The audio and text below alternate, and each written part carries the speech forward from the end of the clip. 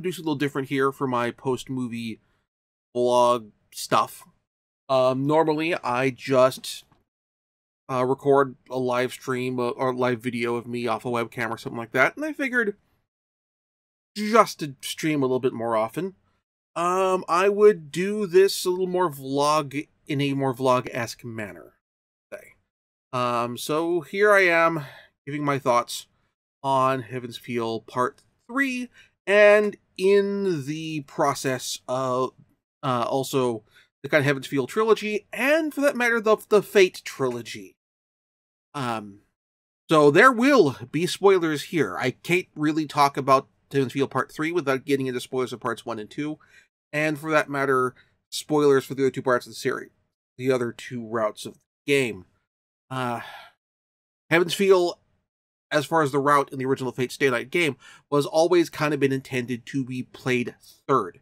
From what information I have gathered, the route was not available to be played until the other two routes, Fate and Heaven's Feel, had been played in the first place. So, yeah, it's kind of a situation of, like, you are expected going in to know what has happened in the previous two routes. And in the process, well, I will talk about all. So I'm going to kind of talk about all of them here.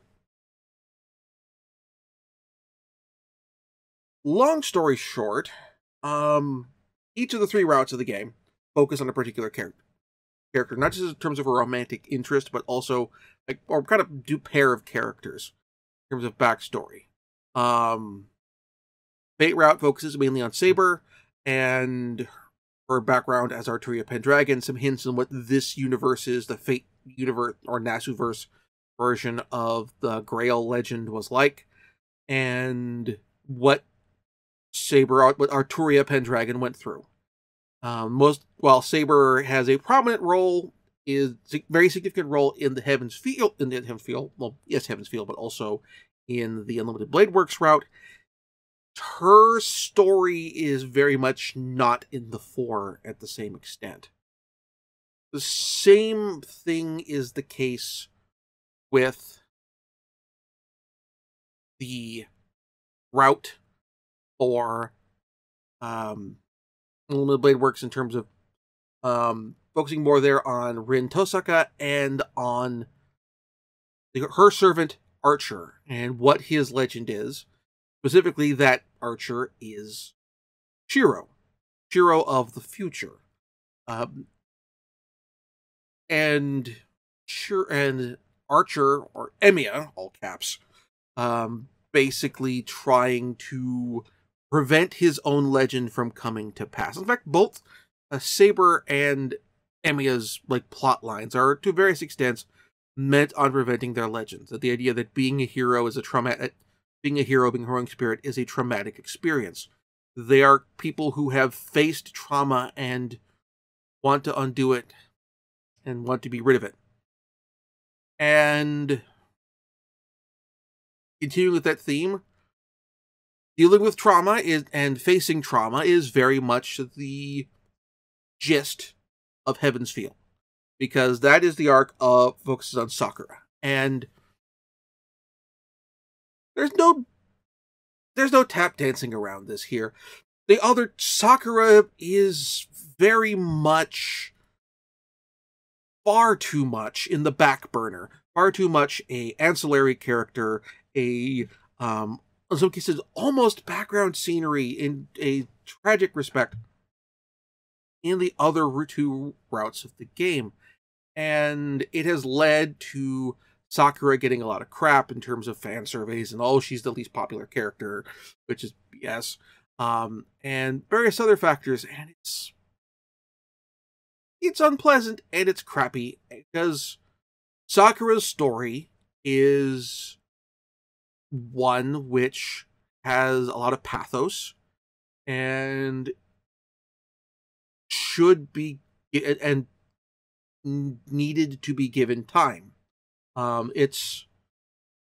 while the Fate adaptation, the adaptation of the Fate route that was done by Studio Dean, would toss in some bits from Unlimited Blade Works in there to fill things out, because the Fate route was also kind of shorter and a little more exposition heavy, because the Fate route was kind of intended to be played first anyway, and meant to spend a lot of time doing world building.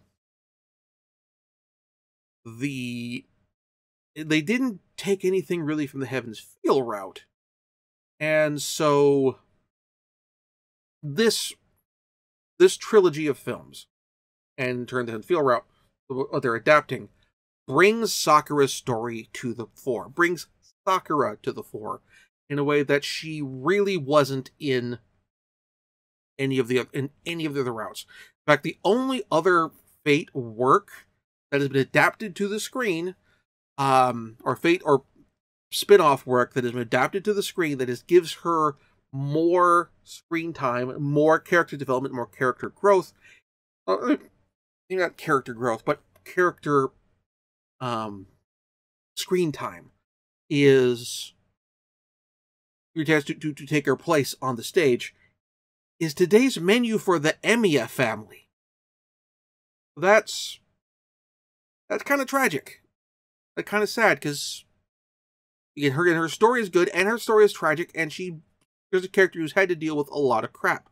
Some of this we have been hinted at in various forms in previous works. Fate Zero and the Unlimited Blade Works adaptation got across that Sakura and Rin were sisters, and that Sakura was basically sent off to the Mato family, which was her on her mother's side, and basically her grandfather on her mother's side, and sent off to live with them, and led to her getting badly abused. And I can't be tapped down anymore. These films, they are R-rated films. A lot of the Fate works are R-rated, deserve R ratings for blood and violence and that sort of thing. The Heaven's Feel earns its R rating also due to, or rather, also merits a content warning on top of the usual blood and violence due to heavy themes of abuse, because kind of getting the theme of weird, unintentional theme of the movies I've been seeing in theaters recently, of films and works about women who have been traumatically abused. Sakura was abused, sexually assaulted, derived of her bodily autonomy by her grandfather, and also sexually assaulted by her adoptive brother. And I think that part of the reason that makes me upset somewhat, or annoyed somewhat, about Sakura getting pushed to the back burner in the other two routes, and even with, like, Sakura's brother Shinji being depicted as just more kind of a petulant brat than than the jackass that he is in Unlimited, or just even written out entirely in Unlimited, in Emiya family, is because we then don't touch on the fact that Sakura has endured trauma, and in both of those other routes, she's still enduring. Like, she's not free. She's not necessarily safe. Zoken is still around in the Fate route, even though Shinji is dead. And Shinji and Zoken are still alive. Very much so. Shinji is hospitalized and badly injured, but Sakura is dependent on Sakura for care. But Sakura is still trapped in an abusive situation. The Heaven's Feel arc is the only route of the game where she gets out. Where the end goal and the end result of of the trilogy is Sakura gets out of an abusive situation. She goes through hell to get there, but she gets out. It's not quite the same level of, and to go back to Black Widow, it's not quite the same level of women helping each other out of abusive and vile and petulant situations that Black Widow was, because ultimately what helps get Sakura out of this is a male character, is Shiro. And certainly Rin is there and has an equally important and very prominent role, but she's not the driving force in the same way that, for example, to Black Widow, that Natasha Romanoff is. So, yeah. That said, the writing in these films has been very good. The original Fate Stay Night was the original release on PC was an Arrow game. It was a game that had pornographic sex scenes.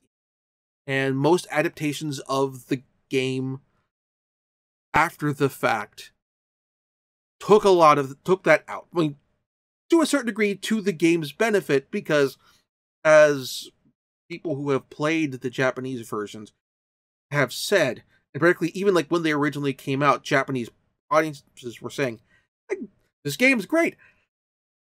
Man, Kiriko Nasu writes a really awkward, kind of crappy really awkward, crappy sex scene. Oh boy.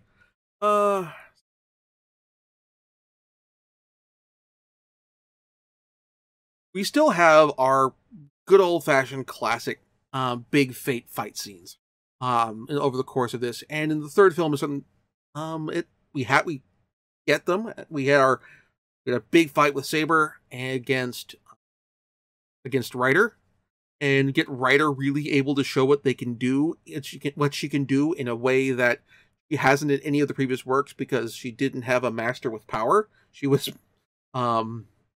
attached to Shinji instead of Sakura. But like for this show, definitely the fights are less of the point to an extent. Like we get big flashy camera animation moments. We get a fight between Kirei Konamine and Assassin 1-on-1. We get and then finally going up against Zoken Mato. We get a battle of sisters between Sakura and Rin. But ultimately, for all of this, the conflicts here are very much more personal. And so, like, the big confrontation, confrontations are much more emotional than action-packed. They're on an emotional and narrative and character level than they are about how will Saber defeat Gilgamesh's Gate of Babylon, or that sort of thing. And I appreciate that. Oh, I remember that. It was talking about the sex and sexuality side of things. So the other two routes wrote out, particularly took the tack that the later console releases of Fate Stay Night did, and the PC re-releases, which is, we can't have the explicit sex scenes on consoles anyway, and they're not written that well either, so we're not going to... So what we'll do is we'll rewrite them into something else for the console releases and keep that rewrite for the later PC releases. The Heaven's Feel film said, no, this is actually kind of important here, we're keeping the sex in. Like, Part 2 has Shiro and Sakura have sex. Camera. And it's a narratively important moment and a emotionally important moment for those characters' dynamics. And I think it's very it's important. I think that they kept that. in a way that it wouldn't be as big a deal or as emotionally important necessarily as keeping in the sex scene in the ruined church with Saber in the Fate route, or the sex scene with Rin at the attic at her place in Heaven's Feel route. Those felt that, oh, we are obligated to have sex. We are narratively and due to the nature of the form obligated to have sex scenes on these routes. And whereas here, like, no, this is actually important. This isn't a moment. It is not the emotional climax of these characters' relationships, but it is Sakura showing a tremendous sense of emotional vulnerability to Shiro. It is, there's sometimes in works of fiction where the sex scenes are, again, like those two routes, where the sex scenes are unnecessary, where they're gratuitous. They are there to confirm, to get a R rating. They are there because the screenwriters, or director aren't necessarily sure how to convey a sense of physical intimacy or emotional connection in a romantic relationship between two characters in a non-sexual manner. Here, it fits, and particularly again considering Sakura's backstory, to a degree where as we've seen over the two films before that, and even then with some flashbacks here, Shinji's house and Shiro's house, and Shiro by extension, are a place where she is safe, where she feels safe. It is truly her safe place, in a way where she can't be at home dealing with her brother and her grandfather and that sort of thing. And particularly so because we kind of get across in this film and as this film impacts and relays or kind of reflects on the other two routes, we see that Sakura, when she sees the Holy Grail War coming into the house, because we know in this route she's fully aware of what the hell is going on, and is likely very much aware of what Saber is. Seeing that in the house that has been in the past her safe place, is in an extent bringing some of that trauma back to her. So, having her show that vulnerability in the second film is a big deal, and that sort of thing. And like we get a bit of one scene of nudity. Like, we don't get another sex scene in this movie, but we get a scene of nudity with Sakura, and it doesn't feel gratuitous. It doesn't feel like shameless fan service or pandering. It felt like, in the context within the film, Sakura experiencing a sense of rebirth after the years and years of trauma that she's experienced. It happens in a moment where she's basically becoming free of it, and be free of all of that crap that she's had to deal with over the past 10 years of her life. And again, that makes it executed tastefully, executed well. There are faults in this film, certainly. Probably, like, when I came through the first two parts, particularly when they very casually took out Gilgamesh in the first part of the movie, okay, this trilogy is going to be the Kirei Kotomine is barely relevant show, or at least the Kirei Kotomine's villainous plot is off the table. That This is the world where Kirei Kotomine, this is the timeline where Kirei Kotomine is forced to actually do his job as proctor of the Holy Grail War, and not just go, I shall unleash the Greater Grail and anger Minyu and wipe out all of humanity because I am a nihilistic douchebag. That part of the plot is out of the pic, as I thought was going to be out of the picture once Gilgamesh was at the table, once Lancer was out of the table, once Kirei had no servants at his command to help him in this. No, we once again, as their two routes, it all comes down to a direct conflict between Shiro and Kirei Kotomine in some manner or another. It's less flashy than the stuff in than his fights in some of the other work. Or going out in the Fate route or anything like that. The other two also, it actually has less catharsis to it, I would say.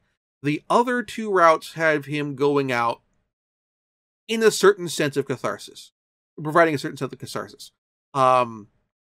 In the Fate route, he is stabbed. He is killed by Shiro using the dagger that he in turn used to kill Rin's father, and a dagger that was given to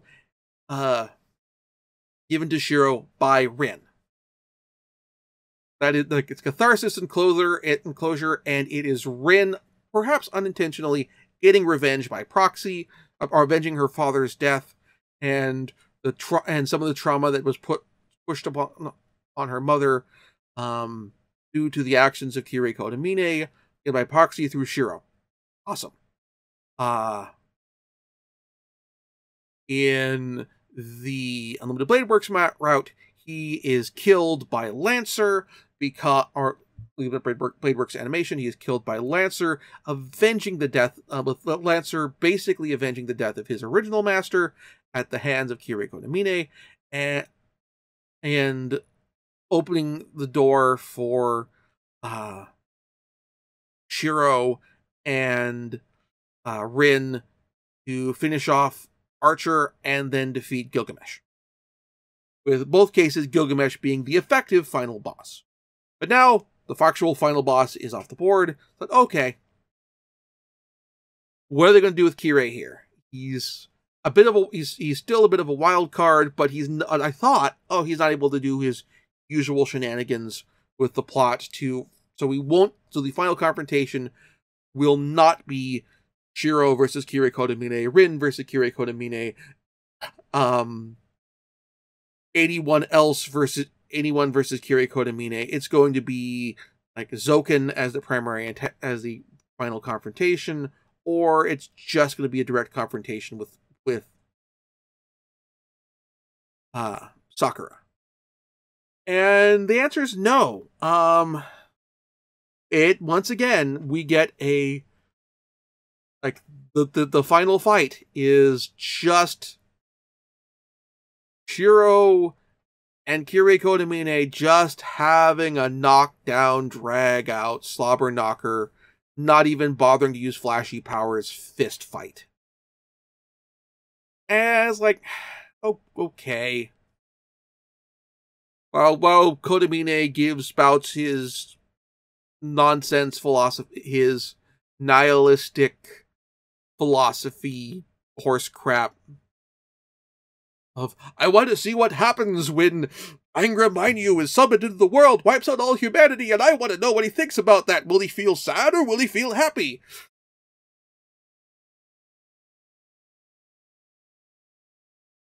Some people like, I am just a dog chasing cars. I wouldn't even know what happened if I caught one. That sort of nonsense. Like Kirei Kotomine is actually much more of some people want to watch the world burn figure than actual Heath Ledger the Joker is.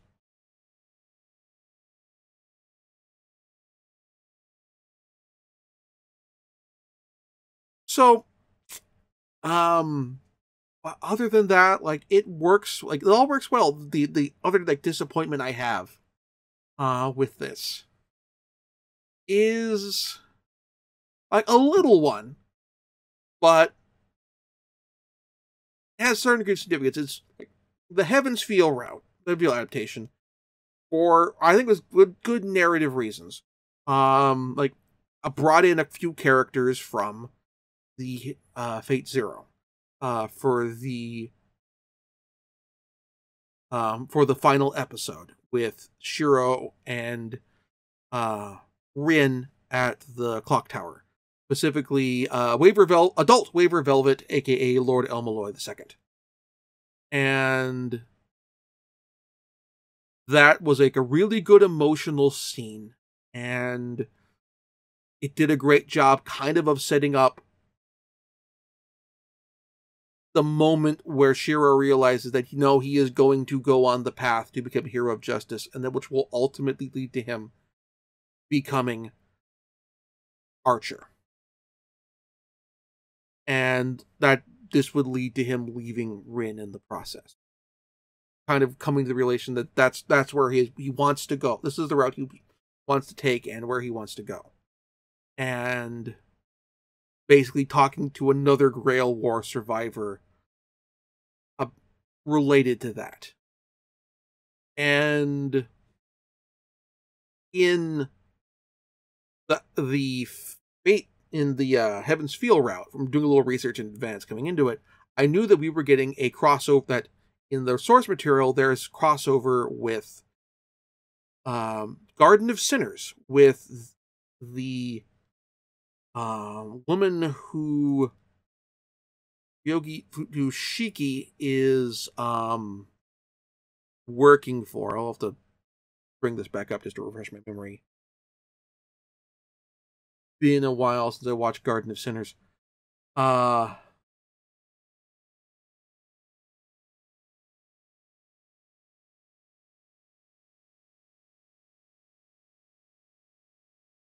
With the character of here we go.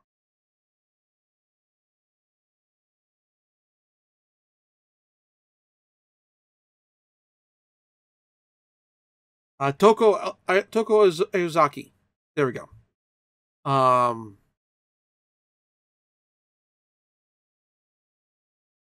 Where with her thing being human doll construction, that sort of thing, and her sister being who also appears in Tsukihime, being her specialty being glasses to help with dealing with mystic eyes.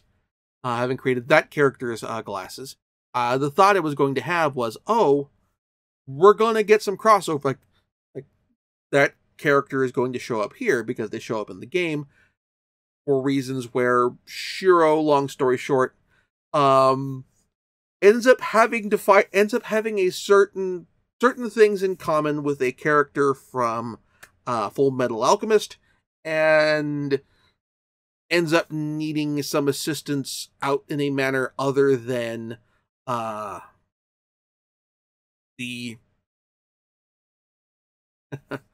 than just a seal on a suit of armor. Or something more practical than that, I would say. And I thought we would get like that cameo for that character.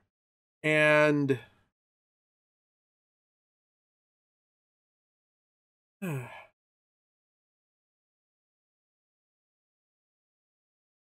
ultimately that character does not come up, which is kind of a bummer.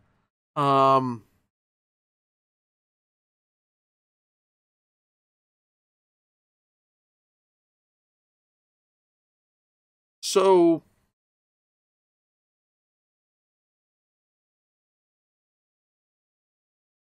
ultimately, it's fine. The film is good. To bring this all to sum up, I very much enjoyed this film.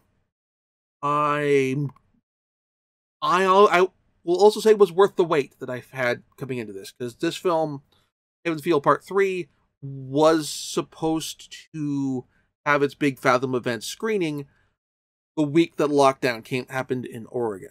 And so I've been waiting 18 months for this, and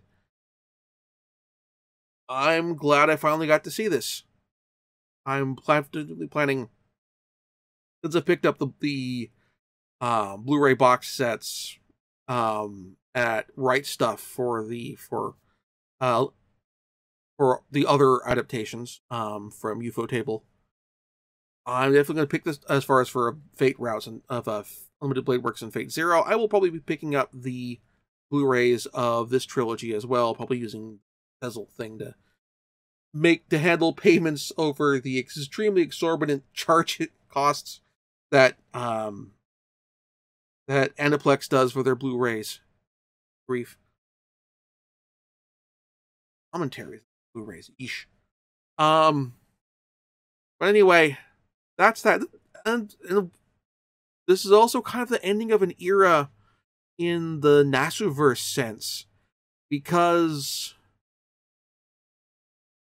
most of the other like significant Nasuverse face-bait adaptations so far, outside of the Heaven Feel movies, well, the other ones we've gotten, like after Limited Blade Works and once they started the Heaven's Feel films, we also got kind of going semi-parallel. We had Today's Menu for the Amiya family, but then like Apocrypha and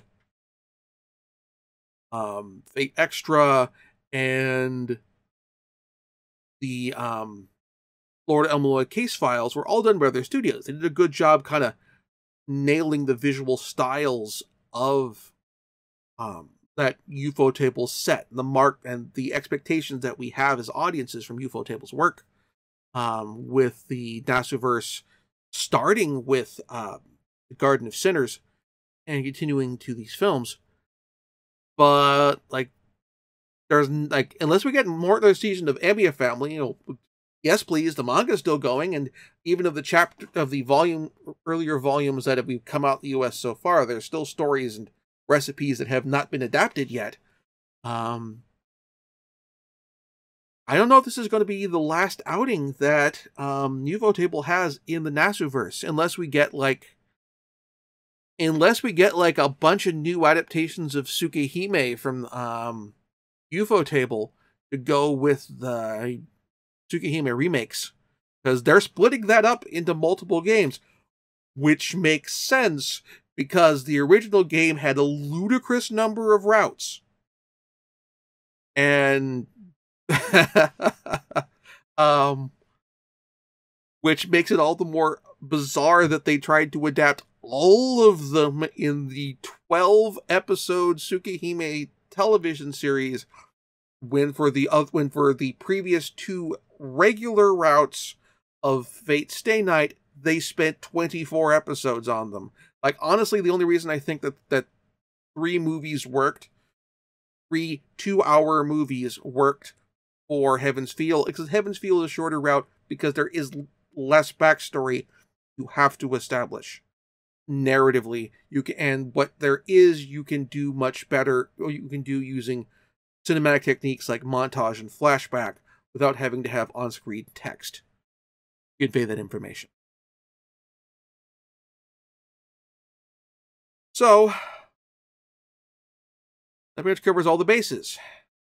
For those watching the edited archive of this on YouTube, or edited version of this on YouTube, I am interested in your thoughts on the film and on Heaven's Feel. Not just like this film, but the Heaven's Feel trilogy in general. And, well, would you watch a Ufotable adaptation of a route or routes of Tsukihime? That would let me know in the comments.